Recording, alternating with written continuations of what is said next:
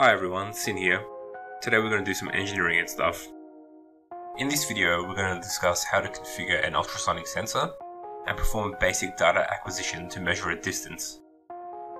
This will be the second part in our SONAR construction series where we attach an ultrasonic sensor to our servo. Configuring the sensor in LabVIEW using the LINX functions is straightforward. It only requires the addition of one function to read the sensor output.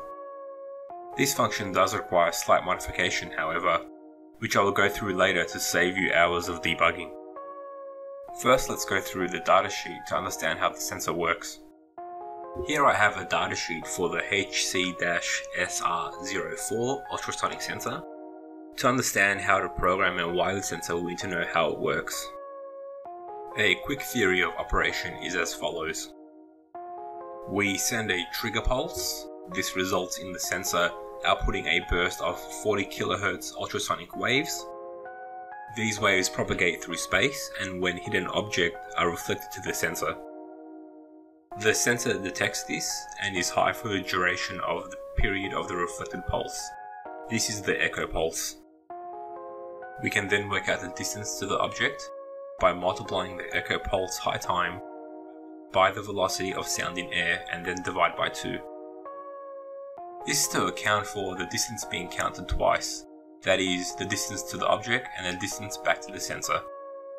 So now that we know how the sensor works and have inferred the pinouts, VCC is 5 volts, ground is ground, trig is the trigger pulse input, and echo is the echo pulse output. Other noticeable specs are the range of the sensor. It can detect between 2 to 400 cm with a specified accuracy of 3 mm. If we now look at the circuit schematic, it is quite simple. We wire VCC and ground to the 5 volts and ground provided by the Arduino respectively. Then we wire trig to pin 6 and echo to pin 7. This will be important in our LabVIEW code. I won't go through the servo connection as I've gone through this in our previous video. Now we are ready to program the sensor. The front panel has had a style change to military neon green and black. This will be the theme of our SONAR system. We have a numeric indicator in centimeters for distance, which is adjacent to a horizontal progress indicator. This is to give the user visual feedback of the object location in response to the numeric indicator. If you want to be consistent with the datasheet, you would set the minimum value to 2 and the maximum value to 400. The awesome dial indicator shows us the servo arm angle, and hence the angle of the object relative to the ultrasonic sensor. This will be important later when we construct a polar plot. And that's it. Let's get into the block diagram and see how we configure the sensor. So looking at our updated block diagram, there isn't much difference from last time. In fact, we have only added 2 functions and 2 new indicators.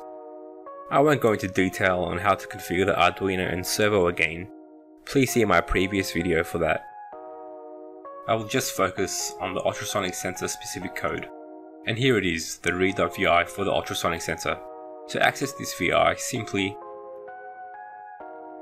right click, make a hub, LINX, sensors, distance, ultrasonic, read. Then place it on your block diagram. Now before we go any further, I must warn you that this VI will require slight modification, as by default it doesn't work properly. Well, that's what I found after hours of debugging and getting no results from my sensor. The issue is the function was not correctly triggering the sensor. If we open read.vi and look at the block diagram, you will notice the function inside has a stimulus pulse input which is not wide. After a deep dive through the sub-VIs, I discovered by default this was set to none, which means that no trigger pulse was sent to the Arduino and hence the ultrasonic sensor would not trigger. You need to set this value to high, so create a constant and select active high and resave the read function.